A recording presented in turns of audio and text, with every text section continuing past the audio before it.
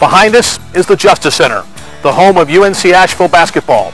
The Bulldogs have played there for the past 48 years. The 2010-11 season was the last season the Bulldogs would play there, as UNC Asheville will move to Kimmel Arena starting next season. But this last season was a memorable one, as the Bulldogs closed down Justice Center with a Big South Conference championship. This highlight tape will take you through the 2011 season, from the start of the season right through the NCAA tournament in Washington, D.C. Hit J.P. Prim from way down. And it's Williams with the one-handed flush. Oh, he got it! Dickey got it! He hit the three at the buzzer. Blocked by Williams. What a block by J.W. Lane with the one-handed jam. I will see you at the NCAA tournament. We're going dancing. The UNC Asheville Bulldogs began the 2011 season with cautious optimism. Asheville returned 4 starters in 10 lettermen from the previous year. This Bulldog team was also determined to take the next step. The past 2 seasons had been good years, but each season had ended with a loss on the home court of the regular season champion during the semifinals of the Big South Conference tournament. The new season would begin at Auburn, as the Bulldogs would help open the Tigers' new $90 million arena. The first game at Auburn Arena seemed to be following the script pretty well, as the Tigers, spurred on by a sellout crowd, built a 16-point halftime lead. In the second half, Asheville began to rally. Matt Dickey, playing his home state for the first time in his career, helped lead the comeback. The Dogs cut the lead to 2 points before dramatically sending the game to overtime. Get the roll. It's bouncing around. Williams tipped it in. What a tip by John Williams. We're tied with 30 seconds remaining. In overtime, the Bulldogs quickly took the lead. The game would then come down to one final possession. 2 seconds. 1 second. The Bulldogs have Stevenson stole the ball! Stevenson stole the ball! How do you do? When it was over, the Bulldogs would win on the road to open a season for the first time since 1978, as Asheville upset Auburn 70-69 in overtime. Eddie Biedenbaugh's teams, as always, would play a very tough and demanding non-conference schedule. The Bulldogs would not be able to do what they did at Auburn, but would have their moments. In the season's 4th game, Asheville would travel to eventual ACC champion North Carolina and give the Tar Heels fits, as would outscore them in the second half. The Tar Heels went on to win the game 80-69, but J.P. Prim would dazzle the Smith Center crowd with 21 points. It's their 3rd win of the season. Asheville would battle through its tough non-conference schedule, take on the likes of Georgetown and Ohio State. Since Georgetown from the floor, 9 of 18. Left of the circle, deep 3, Matt Dickey. And the Trent Meyer, down low, J.P. Prim puts it up and scores. Jazz to get the inbounds, and now dumps the ball into Wanunu down the lane, puts up a turnaround jumper and score. Clark comes into the lane, has the ball stripped away by Dickey off to the driving Quinard Jackson.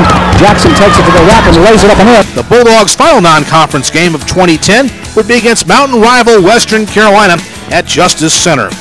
A sellout crowd on a cold night would watch the teams battle with a late Bulldog rally, sending the game to overtime. In overtime, Prim would score 7 of his points. In the head of the JP is fouled. Lays it in and he was fouled. Plus, the Bulldogs got some key buckets from Jerron Lane to pull out an 85-79 victory. Asheville would struggle out of the gates in Big South Conference play. The Bulldogs would start out 1-3 with close home losses to VMI and Liberty. Now gets it back ahead for Cunningham. He goes up with the big tomahawk kick.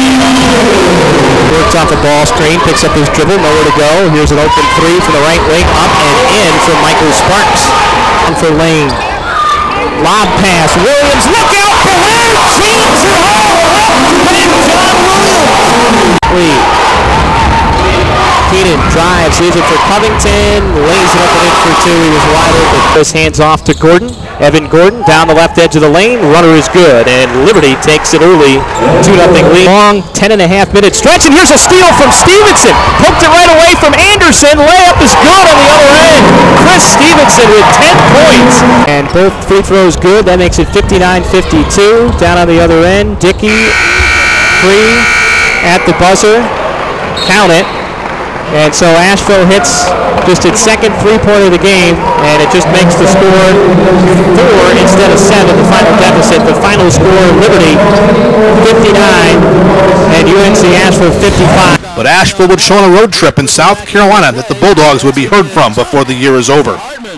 On January 6th, the Dogs would hand defending Big South Conference champion Winthrop its worst home loss in 15 years with an 88-67 win. 2 days later, Asheville would earn its biggest Big South Conference road win ever with a 74-48 victory at Presbyterian College. The 2010-11 season was full of ups and downs for the Bulldogs. There were great moments, but some tough losses as well. The toughest may have come at Justice Center on February the 19th. Asheville competed in the bracket buster against Northeastern of the Colonial Conference. The Bulldogs surged to a 19-point lead early in the second half, thanks to plays like this from John Williams. Dickey, bounce pass. Here's Stevenson. Williams! Oh my goodness! The Tomahawk jam! Timeout Northeastern! But the Huskies, who early in the season had beaten Final Four participant Virginia Commonwealth, rallied and stunned the Bulldogs 83-82. Stevenson gets it into Prim. 6 seconds left. JP pull up three on the way short. Stevenson rebound at the buzzer. Stevenson hit the three! Stevenson hit the three! Stevenson hit the three, and we're headed to overtime. We're going to check the monitor, but it should count. Oh, they're going to say it's a two. That's what it is. It's a two. Stevenson's foot was on the line. Wow.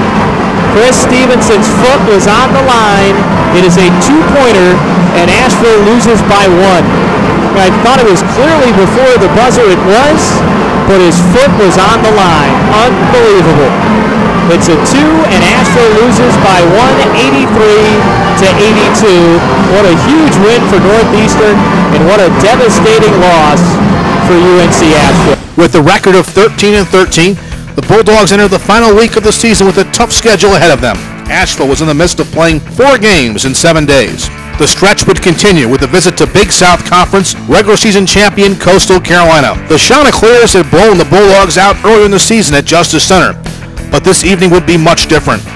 Asheville will lead for the majority of the game with a big help from Jerron Lane.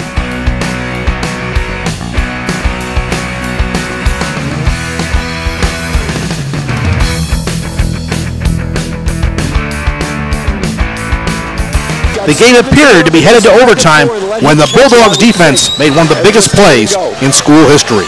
Brandon Crawford will inbound. He will be guarded by Jerron Lane, so they will guard the inbound man. And all Lane wants to do is tip it. Just tip the ball if you can. Crawford to mid-court, intercepted by Dickey. He gets a shot off, and he hit it. Will it count is the question. Asheville may have stolen one on the road. 61-58. They hand it to Crawford. Crawford takes it from the official. Long pass to mid-floor. Stolen by Dickey at the buzzer. He got it! Dickey got it! He hit the three at the buzzer, and the UNC Asheville Bulldogs have stunned Coastal Carolina, and I can't believe it! Matt Dickey is the hero! Oh my! He stole the pass and hit the three. 61-58, UNC Asheville wins it. Unbelievable shot by Matt Dickey. He went up in the air, double clutched in midair, and threw up the three-pointer. Ugly shot, but it goes in and counts. UNC Asheville wins, and they stay in third place in the Big South Conference. Unbelievable shot by Matt Dickey. When it was over, the Bulldogs had stunned Coastal Carolina 61-58 on a play ESPN would label not just the play of the day, but the play of the month. Matt Dickey would be featured on several national interviews throughout the next day. It would be a preview of things to come. The regular season ended with an impressive 81-58 victory over league foe Radford. Bulldog fans celebrated homecoming with the easy win that was never contested. On this fun day, Asheville fans would say goodbye to Justice Center as the 48-year-old building was hosting its final regular season game. I didn't think he was going to get up that high. He takes the bump, kicks it back to Stevenson. Stevenson had it stripped, went right to DJ. DJ wraparound pass, corner, Prim for three. Got it! Nice pass from DJ Cunningham. Asheville ahead for JP.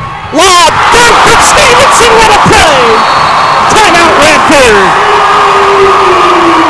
Short corner for DJ Cunningham. Back to Meyer, who's trapped. Lane swings it down to Williams. Here's another dunk. Trap swings it over to Lane, right down to Cunningham. DJ splits the double team, lays it up and in for two. The three, and halfway down and out. Cunningham offensive rebound. Cunningham's got an opening and dunks it home. Well, the dunk-o-meter is going up. That's 6 now. Shot clock. Lane swings it to Williams. Williams blows by the defenders, goes up, lays it home. Nice move from Williams. He has 10. Leaves it back for Prim. He drives back over to Williams. Nice catch. Goes up with the right hand. Gets the roll. Can't catch it. Faulkner now 3-on-1. Prim. Great bounce pass from Dickey. How about that for an assist? Stole it. And Seligson got a hand on it, and he gets it right back. Throws ahead for Harn. Look out. Jeremy Harn lays it in and was fouled. A chance for the old-fashioned three-point play. Afterwards, an emotional post-game ceremony would say goodbye to Justice Center. How about a big hand for the Hartman family, as it was their father, Bob Hartman, who led the Bulldogs to 2 NAIA District 6 championships and is the father of Bulldog basketball. For the final basket, we have asked the all-time leading scorer for the UNC Asheville men's basketball program, Bamford Jones, to do the honors. Eddie beat playing defense. Hall of Fame in 2009. Finished his career with 1,919 points. Bamford was twice an All-District 26 selection and an honorable mention All-American. Bamford scored the final basket, and he'll take a pass from former teammate and latest inductee into the UNC Asheville Athletic Hall of Fame, George Gilbert. George's second all-time in assists at UNC Asheville with 460. George, go ahead and make that pass to Bamford. Bamford Jones, 15-footer. Got it. There it is. A big hand for Bamford Jones and George Gilbert and all Bulldogs who have played here over the last 48 years. Great moment here at the Justice Center as the final basket is scored. Jerry Green is out there, Bamford Jones, Eddie Beacon, George Gilbert all getting together for a photograph.